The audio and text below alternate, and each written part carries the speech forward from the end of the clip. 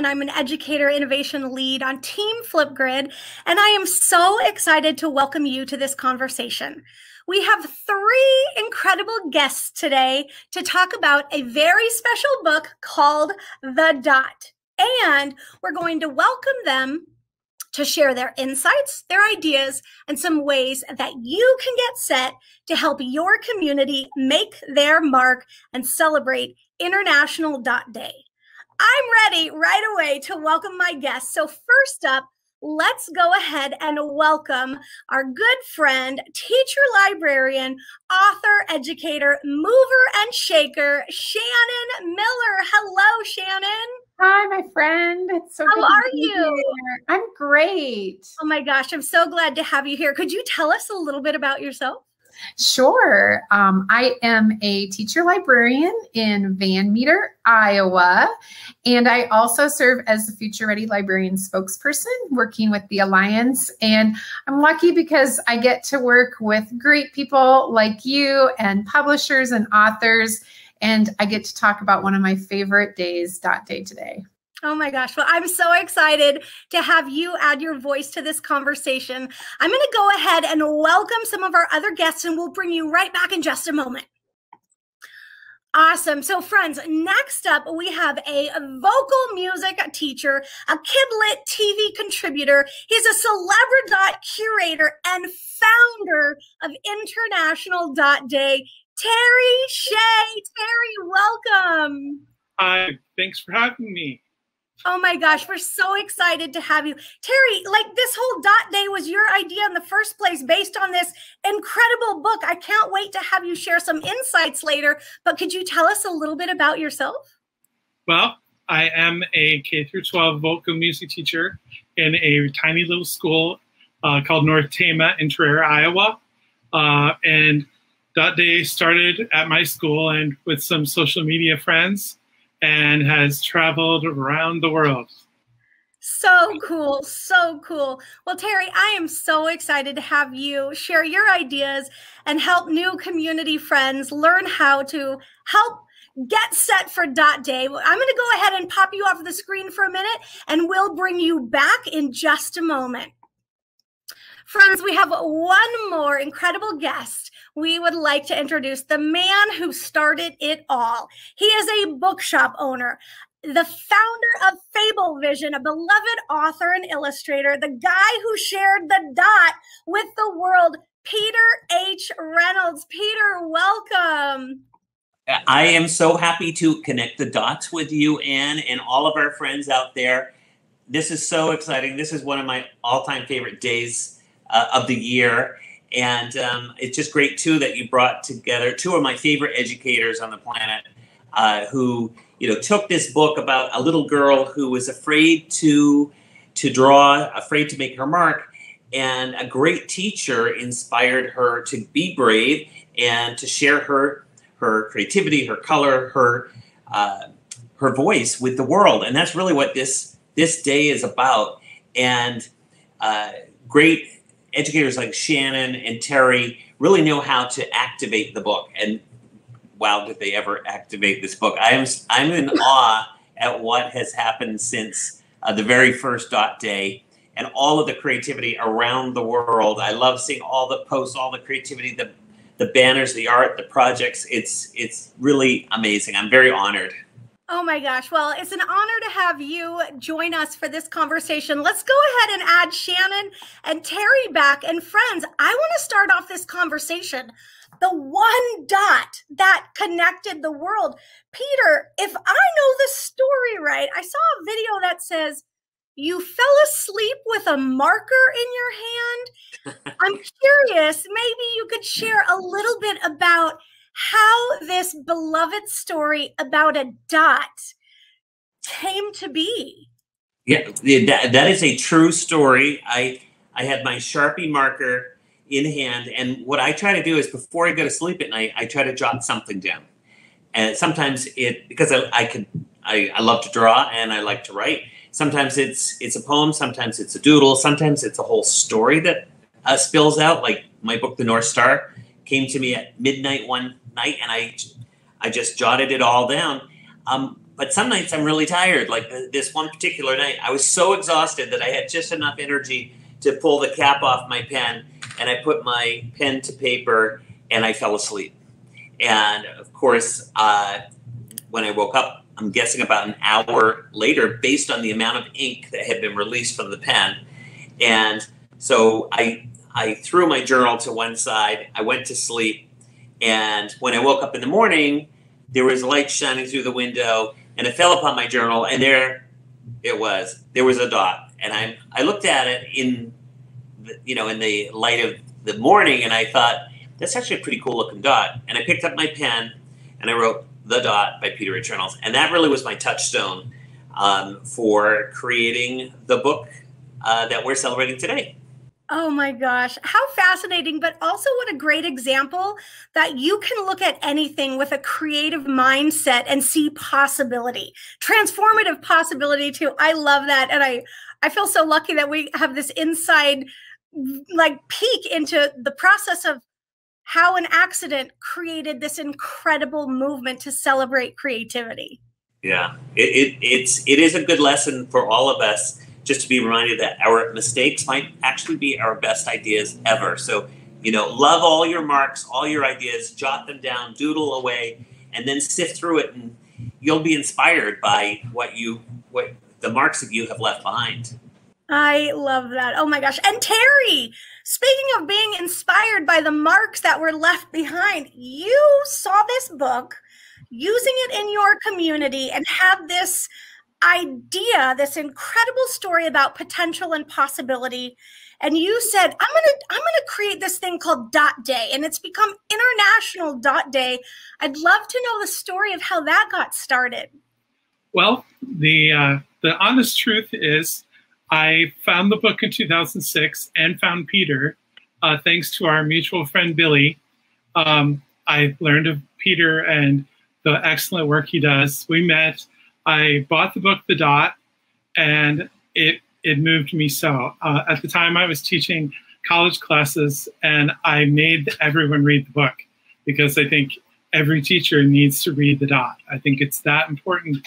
I think it's like a mentor text, like this is who we all should be.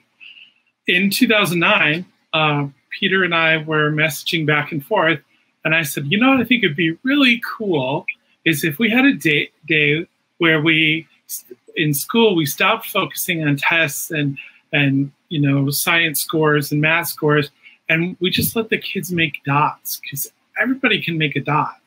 So that was in early September. I was newer to Twitter, and I just messaged out, there's going to be a day called the Dot Day. And Peter actually made a logo and called it International Dot Day, and brilliantly said September 15th-ish, which I wouldn't have thought of, but September 15th was when the book was published. And I always tell people when I tell them the story, if you're going to tell somebody your idea, tell it to somebody who's going to throw gas on it. So making a logo, calling it International Dot Day is throwing gas. And as soon as people heard about it, it went crazy. And then I will always strongly attribute into 2011, Shannon and John Shu took up the banner, so to speak, and made it just go crazy. The first year we kept track, we had 18,000 people. And that was, I couldn't even imagine that. And the second year, it was something like 800,000. So it's something that teachers believe in. And the thing that makes it super special is that everybody makes it their own. There's not a prescribed, you have to do this or that. I remember Shannon's first year, they covered an exercise ball in paper and rolled it around the school for all the kids to make a dot. You remember, Shannon? And I thought, I never would have thought of that. And it's brilliant. And that's how Dot Day is what it is. I might have had a little tiny idea, but people like Shannon and John and librarians and teachers everywhere have made it this amazing, amazing thing. Oh my gosh. Well, I've got the ticker up there. We're all getting ready to celebrate International Dot Day, and that's coming up. This year it falls on September 15th, and not ish, it is September 15th this year. But I love that. And the idea that one idea, and whether it was an accident or a mistake, and you can take it and spin it and create it. And Terry, it's just so incredible to hear how that celebration of creativity in your community has rippled around the world in the most incredible way. And that example from Shannon's school, I've had the privilege of getting to visit Shannon's school before. And Shannon, friend, you know, you are my go-to expert for all things reading and celebrating literacy and community and creativity and empowering. And I'm so curious, what does Dot Day look like in your community? We just heard that really cool example, rolling a ball throughout the community. But what else could it look like, or does it look like in your community? Well, it's always the best way to kick off the year. You know, when you're starting back to school, and we start in a couple weeks, it doesn't just start on September 15th. It is like our motto from the very beginning, and it carries us through the entire year.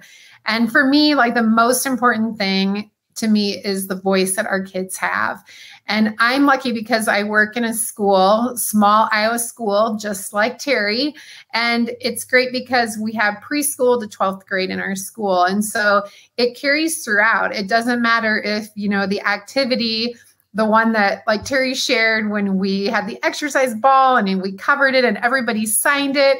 And we even had pictures of our bus drivers and our superintendent and our older and little kids. And I think the big thing is not only that community that we have that is now international, but that community that you can start with within your own school and just building on that. And that is such a big thing. And my son now is a junior, and my other two kids, you know, have been students too at Van Meter. And kids remember that. Like our kids who we have, you know, kids that we had that are now teachers at Van Meter who remember Dot Day. We have, you know, kids that now have their own kids that come back and the kids talk about that. And I think if we can always just have that in our heads, if we're a teacher, if we're a family member, and especially our kids, just to make your mark, like that is a huge thing. And that is definitely for empowering, you know, not only our kids' voice, but all of us too. Oh my gosh, I love that. And I just have to take a moment to share. Peter, I actually have a memory of meeting you at ISTE. I think it was in 2014. And at the Fable Vision booth, you were passing out little wooden circles. Oh, yeah. That, do you remember? I mean, I know you remember those, but I kept that on my desk for years. And the inspiration, I mean, I'm having a fangirl moment right now, truth be told, to be able to talk to all three of you. But getting to meet you and this book in my classroom with my students and in my real life with the people and the young people, especially that I know, my 3-year-old niece who is incredibly creative. But with my first grade students, I have so many memories of students getting frustrated saying, I can't draw that. I can't do that. And I said, there's no way you can mess this up.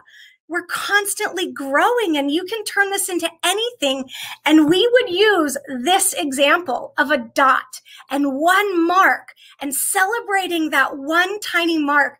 And I do also encourage people, sign your name, just like Vashti did in the story with her teacher saying, sign your name, just like you did with that marker that spread and created your first dot. And so I think this message is so empowering. And Terry, as you said, and Shannon and Peter, I'd just love some insight on the way you've seen this and helping folks come into the mindset of empowering creativity.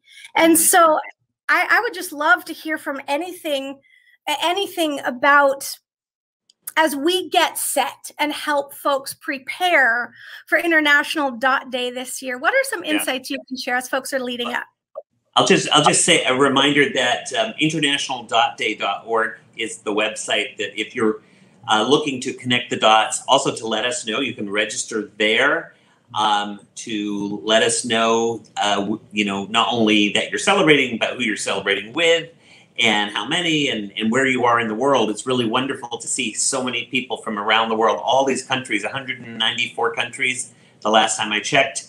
And on that site, you will find all sorts of resources and ideas. It can be as simple as, literally just make a dot, sign it, maybe make a frame, create a gallery, and then see what happens from there. But there have been so many amazing ideas, including, I think, one of the most startling images I saw, I think, Terry, your school may have been one of the first that I saw, where you went out onto the sports field and you just put all the kids together and someone took a shot. I don't know if it was a drone that took that shot, but there was just this big, huge human dot. And that just warmed my heart to see everyone come together as one human dot. We've actually done it a couple different ways. The former elementary principals standing on the scoreboard with just the elementary. And then the last time we did it, we did K-12 on the football field and then drone shot it. And a lot of people, when we were going to do that, were like, are you kidding? You're going to take 550 kids out? They were awesome. There was not one problem. Everybody knew what to do, went out, took this beautiful picture. It was the 10th celebration that we did that. Just amazing. It is for everybody is part of that. Everybody is part of Dot Day at my school because, we've just done it for years and it's just part of who we are. And I'm going to go back just one little thing about the Ish. I take Ish very, very, very liberally. If you want to celebrate in May, I'm good with that. In fact, Shannon got to see, we did a billboard actually in town, one of the big billboards that had all of the kids' dots all around it. And we made those dots in May. So September-ish. Do it whenever you want. Yeah, I love that. Go. That was so cool. I also think too, Terry, just kind of an adjacent thought to that, Ish is all about growth mindset, right? And as we're preparing for this global day of celebration, the reminder that this is a lifelong journey. We're all lifelong learners. And as educators and friends of EDU and authors and folks who are all about celebrating and empowering others, that's a beautiful reminder. The story of Ish, the book, the continuing idea of it can be, and timelines are flexible, right? Because it's a learning journey and that's a lifelong adventure. Thank you, Terry, for that reminder. Shannon, I'm going to pop this up onto the screen. I know you have some incredible resources, and I know I don't have this in presenter mode, but I want to click through a few of these. bit.ly/.dayfun. Shannon, could you walk us through what you have and the resources you have available for others? Yeah, absolutely. And, kicking it off, we start school on the 23rd of August. And so I've been busy putting things together. And it's great because the choice board for Let's Celebrate Dot Day is something that anybody can use. Listening to the story, if it's finding it on Epic. There's lots of great things on Kidlit TV, of course, our friend Emily Arrow. And it's just great to see and give people examples, but also to give our kids choice in how they want to celebrate too. And so the big thing that we always do, being an artist myself and being an educator and a librarian, is making with our hands. And we want to give, kids those opportunities through anything that we're doing. If we're already making plans, we have our sidewalk chalk ready, we have our, paints ready, we have our coffee filters ready, all kinds of ways that we're going to be celebrating. But then to give these resources, if it's to your teachers, if it's sending it home with maybe kids who are still learning remotely, however they want to use it. The next thing is, this is new this year, we're adding a huge STEAM program to our school, and a lot of schools are focusing around STEAM now. And these are all things not necessarily to do online, but just activities. If it's science, if it's engineering, of course, lots of art, and tying them that way. And then the next thing is just a collection full of ideas, things that we've done, but other, teachers and librarians, and even things that were in those choice boards. You can find it in this Destiny collection too. And then the last thing, this is so exciting. Last year, our friends at Stick Together took my students' artwork and actually made this amazing poster. And they're offering it this year, but then they're going to have a contest to collect different dots, and it's called Dot Dot, and do some virtual ones too. I think it's just so great to see how many different people and places have picked this up and truly just, use it as a way for kids and for teachers and librarians to make their mark. And so just lots of good ideas. And all these things are for everyone to use too. So you can get to them at that bit.ly. Oh my gosh. And I want to pop that on the screen again, everybody. This is the website you can use, bit.ly/.dayfun. Shannon, thank you for sharing that. It's like a jackpot of incredible resources, tons of ideas to empower across your community. And I want to share another resource.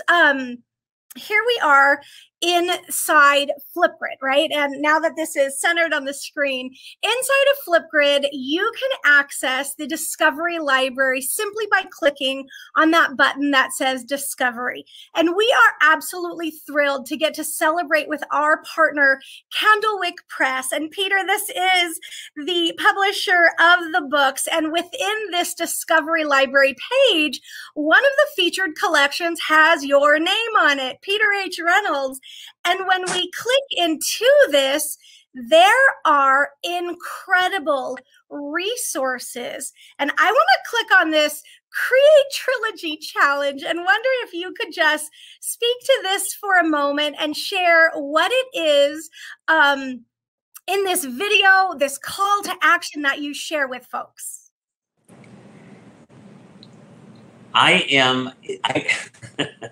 I'm trying to remember what it was, actually. Well, I'll give you a hint. You're just talking about the dot-ish and sky color, but it is the challenge that you share to make your mark on the world. So, yeah, I mean, anything you'd like to share about the call to make your mark on the world. Ultimately, this is really about honoring every voice, teacher and student, that the things that are going on in your head, your heart, your mind, those are amazing and beautiful. And we need to know what you're thinking and dreaming. And I created the Create Trilogy, right there, the 3 books, the Dot, Ish, and Sky Color. Those are the 3 books. They're like puzzle pieces that snap together. Dot is about just getting started, right? And Ish is, how do I continue? How do I get brave and find my voice, my particular style of doing something? And then Sky Color reminds us that, you know what, that learning journey never ends. And so my challenge to everybody is, how will you make your mark?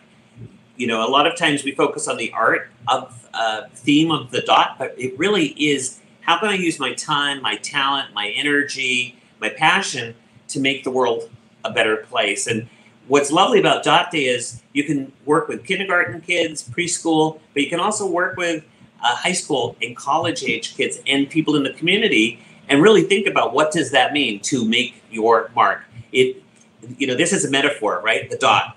That really is, the metaphor is start somewhere. How can we make sure that everybody has enough food to eat? How do we have more trees in the world?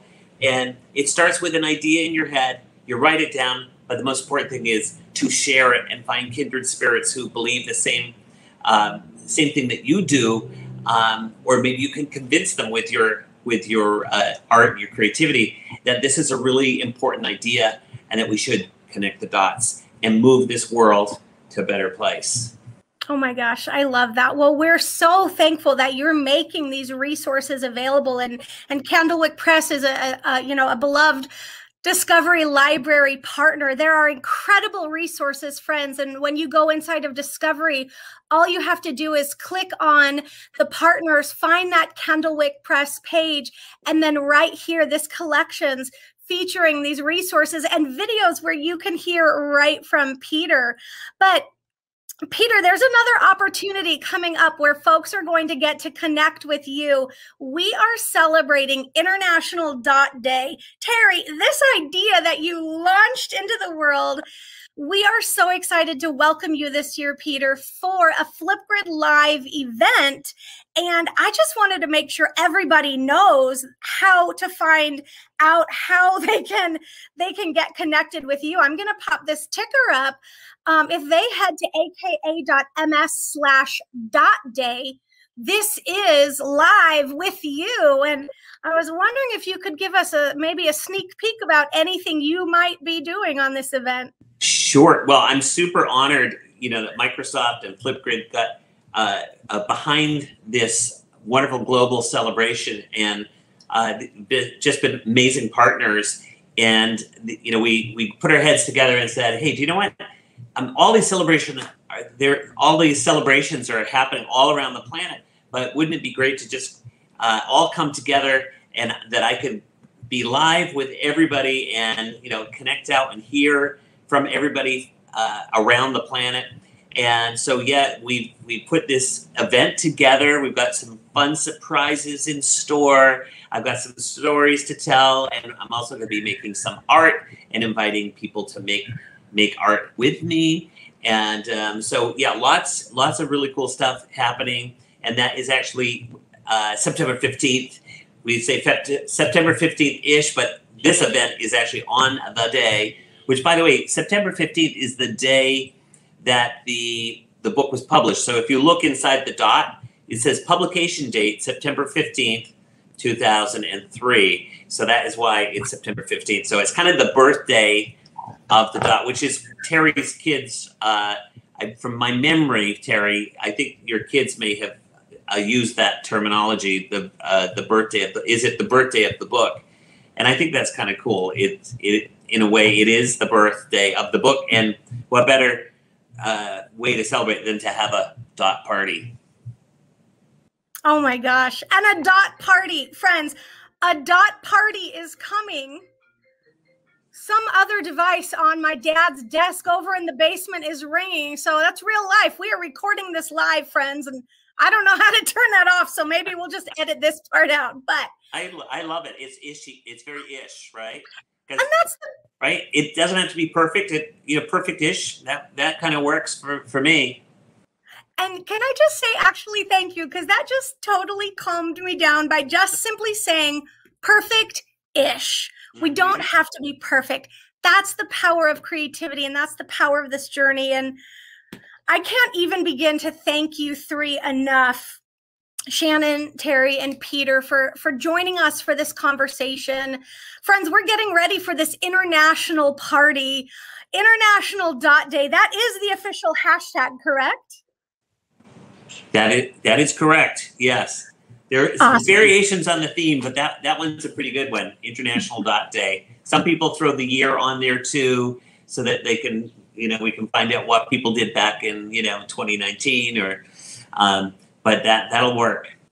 Terry, that was like a magic trick, just unraveling that scroll right in the camera. Look at that. Oh, yeah. Friends. Well, I just want to say thank you. And I'll open it up to any last words of encouragement or inspiration as folks around the world get set for International Dot Day and get ready to empower others to make their mark. Anybody have any closing thoughts they'd like to share?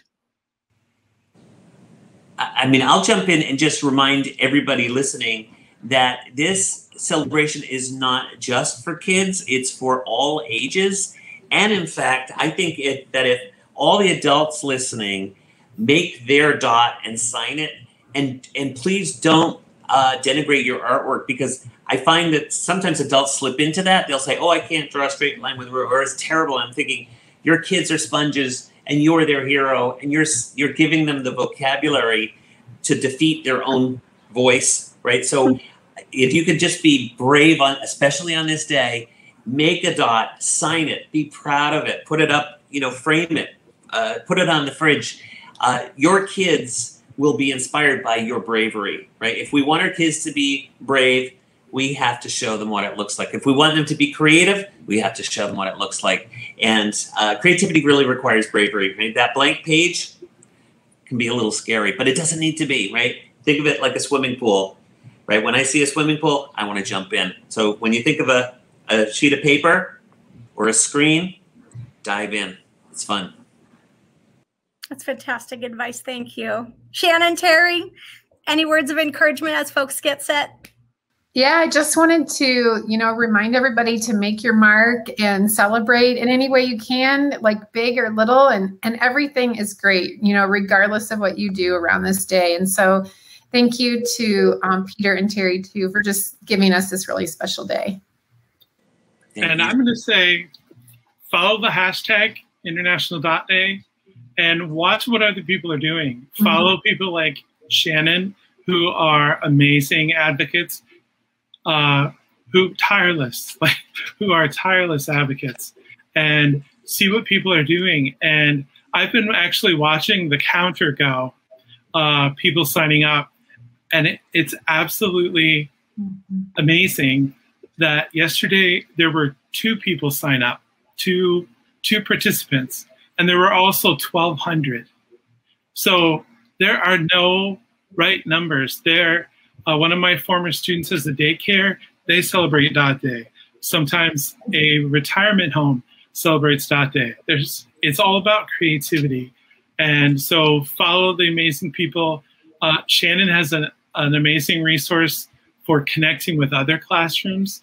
Is that in your resources? I will share that with you, Anne, and then maybe you can include it. I should have included that in the slides, because one great thing too about Dot Day is that we've had this Google Doc probably for almost 8-9 years.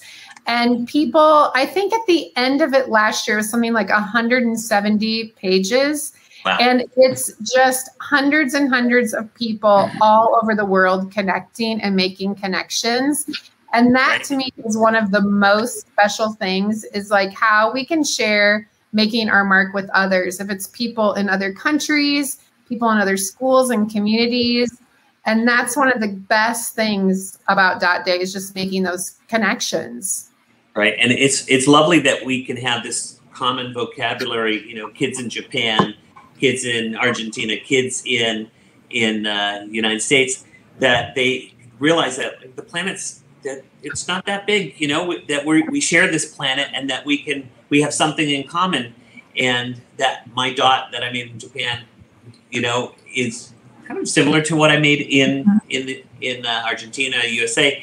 And so I think that especially, I just love that idea of finding another fellow classroom, school around on the other side of the world, or it could be one town over too. That is wonderful too. So definitely encourage people to connect the dots with people out there.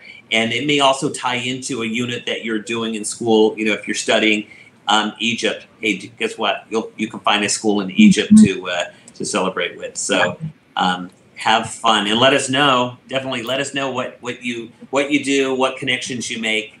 And I'll be glued to my screen watching the hashtag International Dot Day to see all the cool stuff that everyone comes up with. Oh my gosh. Well, friends, Peter, from your beautiful accident that was captured one day on a piece of paper to this incredible celebration of creativity and individuals around the world making their mark. Friends, thank you for joining in for this conversation. And Peter and Terry and Shannon, thank you for sharing your ideas and insights. Friends, we would love to celebrate International Dot Day with you on September 15th. Again, go ahead and get registered for that Flipgrid Live event. I'm going to pop an image up on the screen as we go out. But we just want to say thank you so much for tuning in and joining us for this awesome community conversation. Bye, friends. Bye. Thanks, Anne. Thanks, everybody.